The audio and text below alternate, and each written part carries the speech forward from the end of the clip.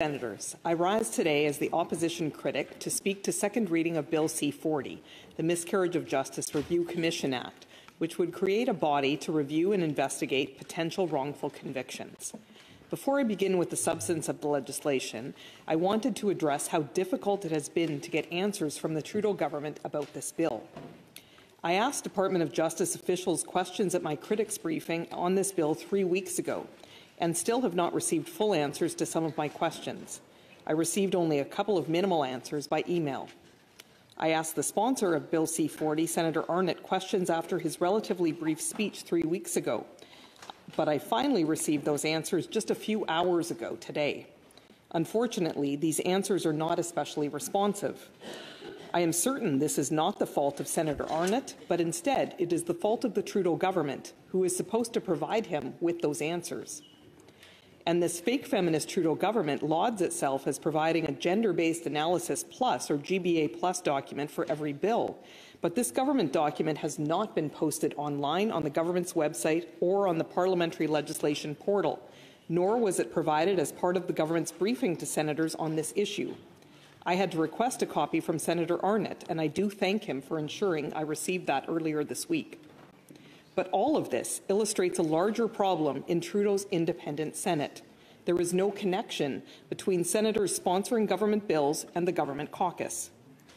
The Senate government leader is allowed unlimited time to present a significant, detailed speech prepared by the government, to give senators an opportunity to hear the rationale behind the major policies supporting the legislation. Sadly, it has become commonplace for the Senate government leader and his Trudeau government Senate caucus to refuse to speak on government legislation before the Senate. Senator Gold has not given any second or third reading speeches yet since we returned last month.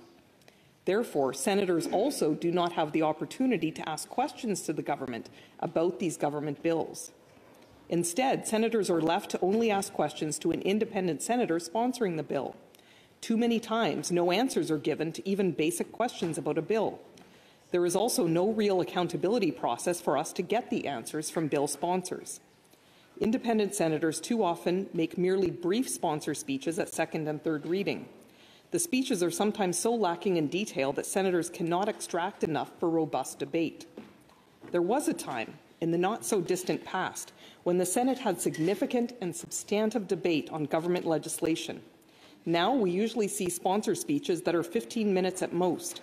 One government bill sponsor last week spoke for only 7 minutes at second reading and only 3 minutes for third reading. Yet the government demanded the Senate pass the bill in only 2 days, from introduction to royal assent. Independent senators sponsoring government legislation have even delivered their speeches in the chamber before they've been briefed on the bill. Some sponsors have refused to answer questions. Meanwhile, critics of bills are told we need to hurry up and give our speeches so we can get the bill into committee and passed. That is not good governance. That is not good parliamentary debate. And that is not sober second thought to ensure that bills are tested and well considered to be the best that they can be for the benefit of Canadians. Turning to the substance of this bill then, Bill C-40 creates an independent commission to review and investigate alleged miscarriages of justice. The Commission will have the ability to refer the matter back to the courts for a new trial. The Commission will take the place of the Minister's current role to review an application and order an appeal based on a potential miscarriage of justice. Bill C-40 broadens and clarifies potential applicants, including those convicted under the Young Offenders Act and the Youth Criminal Justice Act, those not criminally responsible, and those who have received pardons or an absolute or conditional discharge. The bill ensures that the applicant and the relevant provincial attorney general are both notified of the admissibility of an application. Further, in the interests of transparency, the bill stipulates that the Commission must publish its decisions online. The short title of this bill is David and Joyce Milgaard's Law. I'm sure most Canadians will know the reference to the Milgaard case. David Milgaard was a 16-year-old from Winnipeg, wrongfully convicted of the 1969 rape and murder of Gail Miller, a nursing aide in Saskatoon. Milgaard spent more than 22 years in prison for crimes he didn't commit. He steadfastly maintained his innocence, even though he recognized that without an admission of guilt, parole was unlikely. Violently abused in prison, Milgaard made several suicide attempts. He escaped twice. For more than 22 years, his mother, Joyce, advocated tirelessly for the overturning of David's conviction. She rallied others in support of her son's cause, mounting a public crusade for her son's innocence. The Milgards applied to Justice Minister Kim Campbell for a wrongful conviction review in 1988. In 1991, Joyce Milgard even spoke briefly with Prime Minister Brian Mulroney on a street in Winnipeg to plead her son's case. I remember that well, as that meeting happened when I was just beginning my first year of law school at the University of Saskatchewan in Saskatoon. We even studied the Milgard case in my first-year criminal law class that semester. Justice Minister Kim Campbell eventually referred the Milgard matter to the Supreme Court of Canada. The Supreme Court recommended setting his conviction aside, and Milgard was released from prison in 1992. Minister Campbell ordered a new trial. However, the Saskatchewan government did not do this, instead staying the proceedings against Milgard without proclaiming his innocence. Joyce and David Milgard continued their fight to clear David's name. In 1997, DNA evidence from the clothing of murder victim Gail Miller was tested. It exonerated Milgard and led police to convicted rapist Larry Fisher. Fisher was charged with and stood trial for Gail Miller's rape and murder. My husband Dave Batters attended part of that Fisher trial in Yorkton, Saskatchewan, where Al Johnston so expertly led the prosecution of Fisher. A jury convicted Larry Fisher of Miller's rape and murder in 1999, 30 years later. In 2003, the Saskatchewan government initiated a formal inquiry into David Milgard's wrongful conviction. Years later, I worked as the Chief of Staff to Saskatchewan Justice Minister Don Morgan, and I served in that position in the fall of 2008, when Minister Morgan released the results of that Milgard inquiry. I even had the honour of meeting Joyce Milgard before the press conference that day. One of the recommendations of the Milgard inquiry was the creation of an independent commission to review wrongful convictions, similar to the entity proposed in Bill C-40 before us today. The creation of a criminal case review commission was contained in former Trudeau Justice Minister David Lametti's 2019 and 2021 mandate letters. In March 2021, Minister Lametti announced the appointment of two retired judges, the Honourable Harry S. Laforme and the Honourable Juanita Westmoreland Traore, to conduct consultations on the creation of a criminal case review commission. They released a report at the end of that process containing recommendations for the structure and function of an independent commission. The Trudeau government failed to follow several of the report's recommendations, but I will address that in more detail later. First, let's review the structure of the commission Bill C-40 does establish in this bill. Under this new regime, the Miscarriage of Justice Review Commission would consist of a full-time Chief Commissioner and 4 to 8 other full or part-time commissioners appointed by the Governor and Council on the advice of the Minister of Justice. No less than 1/3 of the commissioners, including the Chief Commissioner, but no more than half of the commissioners, must be lawyers with at least 10 years' experience in criminal law. Bill C-40 mandates that the other half of the commissioners must not, if possible, be criminal lawyers with 10 years' experience. I must say, I find the insistence on non-lawyers really surprising for a Justice Review Commission with investigative powers that can refer cases back to the courts for an appeal or a new trial. In this chamber Tuesday night, Senator Dalphond confirmed that under the current system, the Criminal Conviction Review Group within the Department of Justice that reviews those cases sent to the Minister of Justice are in fact all lawyers. This is important given the severity of what we are dealing with here. One reason the Trudeau government gives for its new commission structure is ostensibly to address overrepresentation of certain groups in the criminal justice system. Yet I also note that Bill C-40 does not include the recommendation from the judge's report that 1/3 of the commissioners should be drawn from these populations, including Indigenous peoples and Black persons. The bill only says that the minister must, quote, take into account factors such as overrepresentation, gender diversity considerations, etc., when considering appointments to the commission. In any case, the commissioners serve rather lengthy 7-year terms, which can also be renewed. The bill states commissioners can be removed, quote, for cause, a high standard, and it fails to detail precisely how that process would work.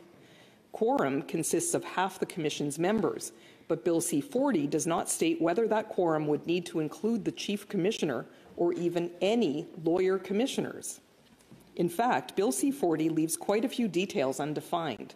For example, the bill mandates that the timeline for the Commission to handle applications is, quote, as expeditiously as possible, but it fails to define any parameters for what that means. Secondly, the bill states that applicants must be updated on their applications, quote, on a regular basis. Again, the bill does not define the term regular basis, which may lead to confusion. Bill C-40 creates the position of a victim services coordinator, but doesn't indicate whether that will be a full or part-time employee or a contracted position. It also does not stipulate the pay of the Chief Commissioner and the other commissioners, only indicating the compensation will be, quote, fixed by the Governor and Council, that is, Cabinet. Earlier today, I finally received this minimally responsive government-prepared answer to the question on compensation I asked Senator Arnott 3 weeks ago.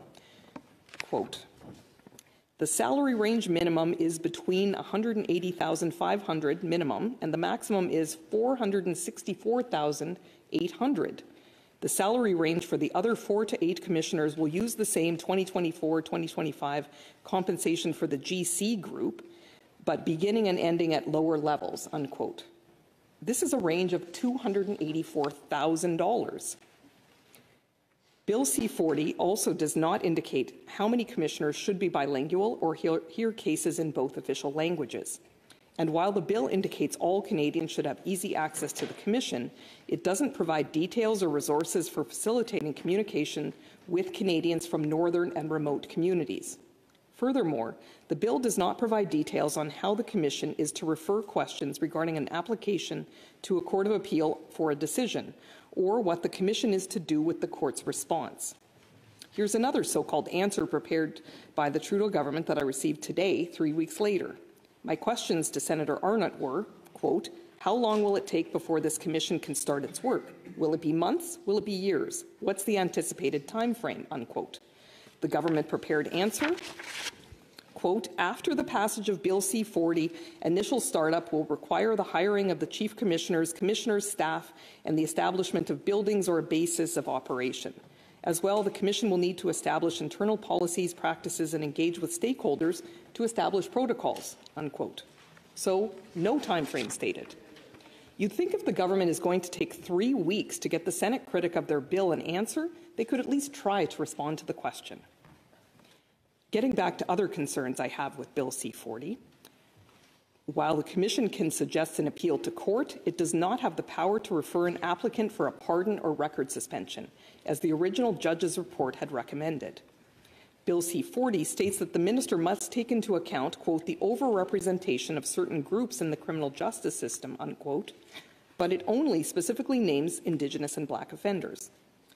The charter statement the government provided on this bill is fairly scant, as is its Gender-Based Analysis Plus document.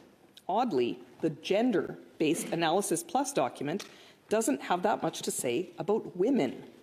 The document is silent on even basic statistics about the percentage numbers of women who are victims of crime, though it lists similar numbers for other specific groups. Senator Arnott stated in his second reading speech that of the 30 out of 200 cases over the last 20 years that were referred back to the courts for wrongful convictions, none were women. He noted that this meant women as a group were being underserved by the current wrongful conviction system. The gender-based analysis document doesn't even state how many women are convicted in Canada. Honourable Senators, even a quick Google search determines that, in fact, women comprise only 6% of federal offenders in Canada. So how many applications would we expect from that group? The factors that bring vulnerable Canadians into contact with the criminal justice system are many, varied, and complex, especially given that it is Mental Illness Awareness Week, and today is World Mental Health Day. I particularly want to draw this Chamber's attention to the dismissive wording in the Trudeau government's GBA Plus analysis about Canadians with mental illness. It says, quote, according to the 2012 Canadian Community Health Survey, Canadians with a mental health or substance use issue are 10 times more likely to come into contact with police for problems with their emotions, mental health, or substance use, and 4 times more likely to be arrested than Canadians without such an issue, unquote. Problems with their emotions and mental health? And, quote, more likely to be arrested? This language trivializes the experience of people with mental illness and promotes harmful stereotypes linking mental illness with criminality, a stigmatizing trope I have fought against for years as a mental health advocate. In many ways, this bill creates a host of new questions. Why, for example, did the Trudeau government opt to lower the threshold required for finding of a miscarriage of justice? Currently, the Minister of Justice may order a remedy if he or she is, quote, satisfied that there is a, quote, reasonable basis to conclude that a miscarriage of justice likely occurred, unquote. Bill C-40 contains a much lower standard, where the Commission will have to determine if they have, quote, reasonable grounds to conclude that a miscarriage of justice may have occurred and considers that it is in the interests of justice to do so, unquote. Again, the bill fails to define the, quote, interests of justice, nor does it indicate what possible scenarios might require an appeal due to a possible miscarriage of justice, but would not serve the interests of justice. Furthermore, Bill C-40 was originally drafted to require that all appeals must be exhausted. However, Liberal government MPs at the House of Commons Justice Committee amended the provision so that, in fact, this commission will no longer be a last resort and that all appeals do not necessarily have to be exhausted. So, applicants could apply directly to the Commission if they receive a court outcome they don't like, rather than having to apply to the Court of Appeal, likely a more expensive route for an accused. After promising a commission on wrongful convictions since 2019, after years of consideration, the government drafted C-40 to require exhausting all appeals. Then Minister of Justice Lametti spoke in favour of that requirement in his second reading speech. He stated unequivocally, quote, "It is important to note that the miscarriage of justice review process is not an alternative to the justice system, nor is it another level of appeal. Rather, it provides a post-appeal mechanism to review and investigate new information or evidence that was not previously considered by the courts," unquote. His successor, Minister Varani, also testified in favour of that requirement at the House of Commons Justice Committee. When asked if he was concerned that this bill would, quote, open the floodgates of new and unwarranted applications, Minister Varani replied, quote, "There are built-in factors to avoid them getting all the way through the floodgates. You still need to meet the threshold criteria. You need to have exhausted your appeals, at least to a court of appeal, or in some instances, all the way to the Supreme Court of Canada," unquote. So if the requirement to exhaust appeals was a safeguard against frivolous or baseless applications, why would the government remove it? The Trudeau government and its Justice Minister will need to justify that. In his speech to the House of Commons, Justice Minister Lametti said that from 2003 to 2023, a period of 20 years, the Justice Minister received only 187 applications in total. Under the Miscarriage of Justice Review Commission created by this bill, the Trudeau government anticipates 250 applications per year. That will be a huge jump. If the Commission doesn't grant one of the only two possible remedies, either a new trial or hearing or referring the case to a court of appeal, then the Commission must dismiss the application. Again, Bill C-40 contains no provision allowing the Commission to recommend a pardon or a record suspension. This Miscarriage of Justice Review Commission should remain an extraordinary remedy. If this Commission recommends many new trials before cases have completed all available appeals, the Trudeau government's court delay crisis will only be worsened by a deluge of cases in the system. Compounding this problem, the Trudeau government has been utterly negligent in appointing judges in Canada. I've sounded the alarm on this for the last 8.5 years. These appointments are solely under the control of the Trudeau government, yet they still can't get a handle on this. The number of judicial vacancies peaked to outrageous levels under Justice Minister Lametti, but the number continues to be stubbornly high. This month, it is still at 52. Last year, Chief Justice Richard Wagner of the Supreme Court of Canada even took the extraordinary measure of writing Prime Minister Trudeau, calling the current situation, quote, untenable. He warned that judicial vacancies are contributing to the court delay crisis that can lead to the release of dangerous criminals and undermine confidence in the justice system. He said, quote, "We are seriously concerned that without concrete efforts to remedy the situation, we will soon reach a point of no return in several jurisdictions. The consequences will generate headlines and will be serious for our democracy and all Canadians," unquote. If the Trudeau government truly wants to prevent the miscarriage of justice in this country, they should get appointing judges to fill courtrooms and ensure that justice can be served. In closing, Bill C-40 gives a commission the power that currently belongs to the Minister of Justice, with the objective of making the process faster and more efficient. This is a laudable aim, particularly when we consider the immense suffering of people like David Milgaard, people who have been deprived of their freedom and potentially spend decades of their lives wrongfully imprisoned for crimes they did not commit. No one wants to see innocent people found guilty. Clearly, Canada has a duty to rectify these situations as expeditiously as possible. My major concern with this legislation is that Bill C-40 is short on details and leaves many questions unanswered. Further, I find the Trudeau government's lowering of the threshold for determining a wrongful conviction to be ill-considered. It may ultimately lead to a host of problems the government has failed to anticipate. Clearly, Bill C-40 will require close scrutiny in committee, and as Deputy Chair of the Senate Legal Committee, I intend to make sure it gets it. Our goal in the Senate should be to make bills the best that they can be.